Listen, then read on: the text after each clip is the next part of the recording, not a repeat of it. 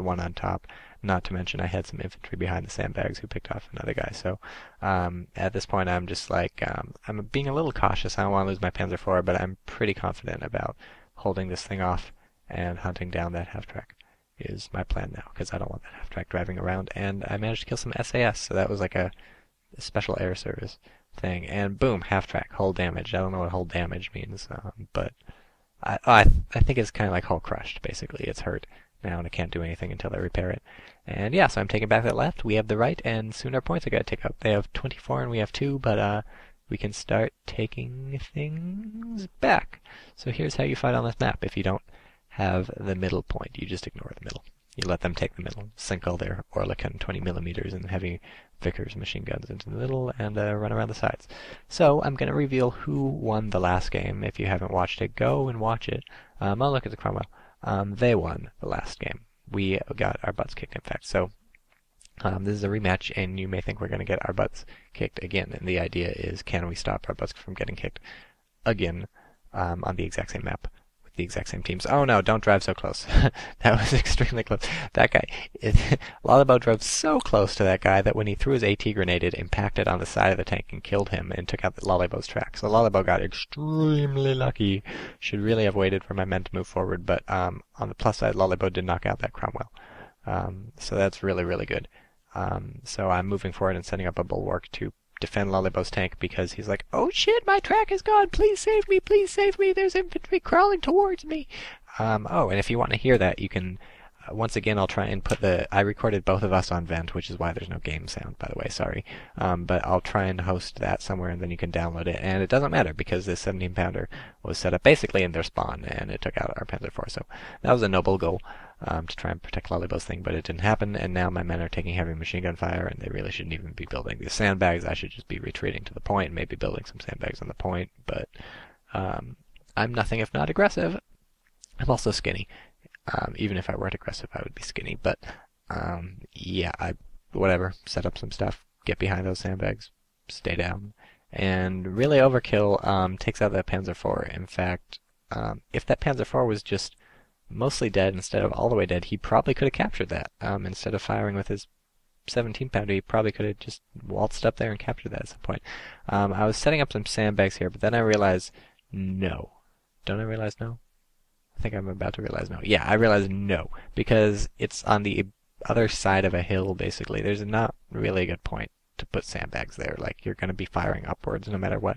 People are going to be firing down at you from the top of that hill. It's not really a fantastic place for sandbags. Obviously, they're better than nothing, but I figure, you know, my men can better be served than just chilling on the other side of the hill. Because the thing is, if you're on one slope of a hill, if you're on like the downslope of a hill, and people are coming up the other side of the hill, you're not going to be able to fire them until they crest the hill. And by the time they crest the hill, they're really close to you. And so the whole point of setting up these sandbag defensive positions, which is to fire at people from a long way away while they charge towards you and get mowed down, really doesn't work, because they get like 90% of the work done for them simply by having the hill protect them while they crawl up the side of the hill. So the best defensive position, of course, on a hill is at the very top, and then you set up some sandbags and you can fire downwards at people coming up the hill.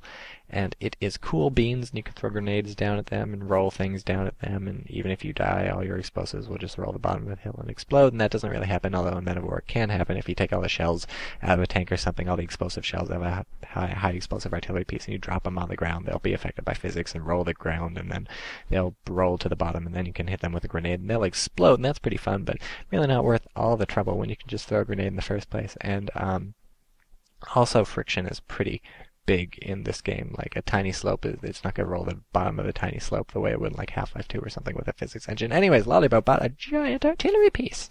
Isn't that fun? And it reaches all the way their back flag, which is, I believe I commented on an event, because that's pretty amusing.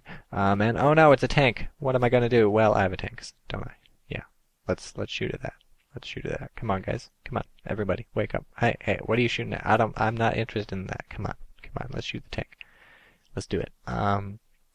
Yeah, I don't know what that he's mesmerized by the guy by the church. And I'm like, there is a tank. That is clearly what you should be doing. And he's like, no, I want to shoot the guy at the church. And I'm like, no, there's a tank. What are you doing? What are you doing? Look over there. What are you doing? Okay, yeah, shoot. No, don't look over the right. God damn it. And so 2 people die because of that. Finally, he gets the memo, and of course, fires once and gets owned. One guy left in that thing. I'm like, yeah, hop out of that tank and repair it before another armor-piercing shell goes through and you're dead. Um, God damn that guy in the church. What a piece of shit. Looks like he's finally gonna die. Um, God damn it, he almost killed my machine gunner. Come on, so he's eating a grenade is what he's gonna do. I don't know where he's hiding. I don't know what you call those architectural features. Maybe those are, I don't know, maybe those are flying buttresses. Everything on a church is a flying buttress. But yeah, he's finally dead. No, yes, he's finally dead. Um, what? Oh yeah, lollybo's big honkin' artillery piece is hopefully going to be shelling our opponents for a while and taking out those entrenched positions they have in the middle. And that is what lollybo is busy with while I am defending on the left. And meanwhile, they have taken back that point on the right quite a while ago, so they are at 32 points versus our 13. Really not fantastic. And so that comet is still busy destroying my Panzer IV. It's pierced the hull a few times, but since there's nobody in there anymore, it's mostly just making holes. It's turning it into Swiss cheese, but unless it hits the engine or the ammo magazine, nothing's going to happen, and that's really exciting. That's one of my favorite parts about Batman War, and surprisingly, hasn't done much damage at all until now when he destroys it. But that tank was almost fixed.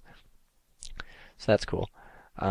I was trying to sneak up on this guy and maybe throw an AT grenade, but once he's knocked out my Panzer IV, he does the smart thing and pulls out, and then he does the dumb thing and starts driving towards the middle.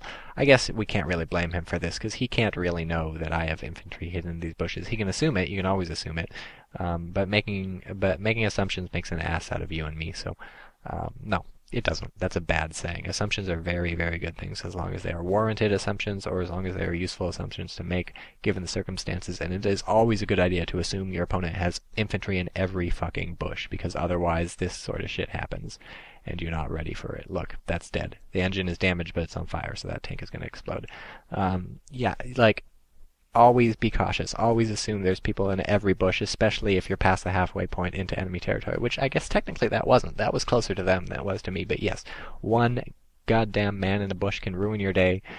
So what do you do to prevent that? Just always support your tanks with infantry, or at the very least be super paranoid and stay away from bushes.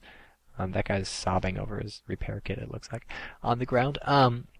Yeah, so always be cautious. And meanwhile, lollybo has made fantastic progress in the middle and is taking that point back thanks to his giant artillery piece and infantry attack. And if you had downloaded the version of this game where you heard lollybo and me talking, you would have heard some weird ventrilo stuff.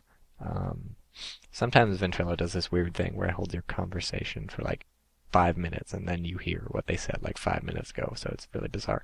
And so there's that 17-pounder a while ago. These people, why am I, oh yeah, I sent these people to the right to attack those people attacking us on the right. So yeah, it was a firefight, and he had fewer people, so he's gonna lose eventually. Has he killed any of my guys yet? No, but he got really close to killing, oh yeah, he killed one of my guys, and he got really close to killing another. And so, to the victor go the spoils, and in this case spoils are a grenade and a medkit, and maybe some sandbags, because why not? Oh, and a hat, because my hat got knocked off, so let's take a helmet. Don't joke around with helmets, man. They actually work. If you get hit in the head, it'll knock your helmet off 90% of the time, but otherwise it's like an instant kill, basically. It's, Men of War is a very detailed game, and it's totally worth it to pick up helmets. Plus, it's really amusing when you pick up opponents' helmets and you're walking around with their helmets. It looks funny. Oh, Men of War, you're such a wonderful game. I remember playing the demo for Soldiers Heroes of World War II way back in whatever year it was, and I was like blown away at the detail, and it's just that pretty much no game has come close to that sort of detail, except for, of course, Men of War since then. It's really amazing what the commitment to detail that these guys have. But yeah, here's lollybo's giant artillery piece. I'm telling him, shoot the tank, shoot the tank, shoot the tank, and I don't know, he's got some sort of excuse for why he's not shooting the tank. It's out of range or something. Yeah, but that's a pretty cool artillery piece that lollybo's got. It's given us the ability to take the middle, and now we have 22 points versus their 37, and we have 71 minutes to win this thing. We don't want to win or lose twice in a row, because that would be like losing once in a row, twice. And they're still making a good push on the middle, but it's not happening. I don't know what killed that thing on the left. I think it was lollybo's artillery or something. I can't remember. Hopefully you were watching the death messages and you can find out. But that half-track... Oh no, that half-track's been dead for a while, hasn't it?